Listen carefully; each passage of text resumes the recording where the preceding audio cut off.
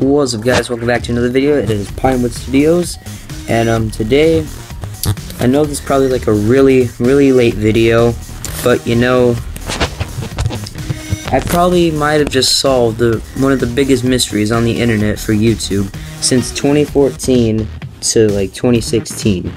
That is the FNAF Five Nights at Freddy's storyline.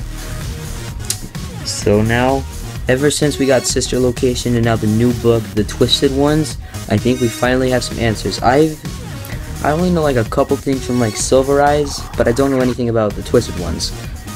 So yeah. So we're gonna start now. So we all know that Five Nights at Freddy's 4, it takes place in the year 1983.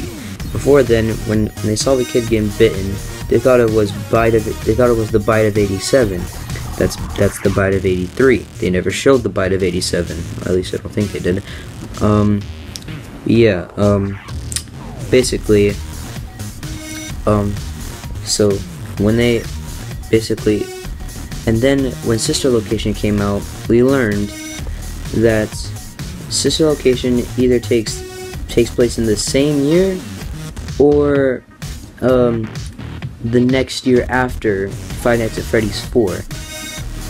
So it goes from either from 1983 to 1983 or 4. Then we jump all the way to 1987, where we have Five Nights at Freddy's 2. This was a big step in the game because it finally reveals the mad killer in the story, William Afton, aka the purple guy, and also more clues and answers as to why Golden Freddy crashes your game. And also it introduced the puppet, which was possessed by the first kid that was killed, and then gave life to the animatronics. Yeah. So that happened, and then we jump all the way to 1991, I think, because I remember FNAF 3 takes place in 93. So we jump to 1991, I don't think it's 1991, and that's where Five Nights at Freddy's 1 comes in. And this is where we meet the first / second security guard, Mike Schmidt. And basically, by then we all know that the older animatronics from FNAF 2 were fixed up and turned into the animatronics now that we know from 2014. And then one day the spirits became noticed by Afton, and then he died. Well, he didn't die. He was crushed alive inside the Springlock suit.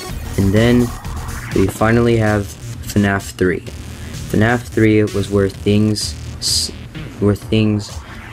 it screwed up all our theories, but now with all the other games out, FNAF 4 and Sister Location, it finally makes sense.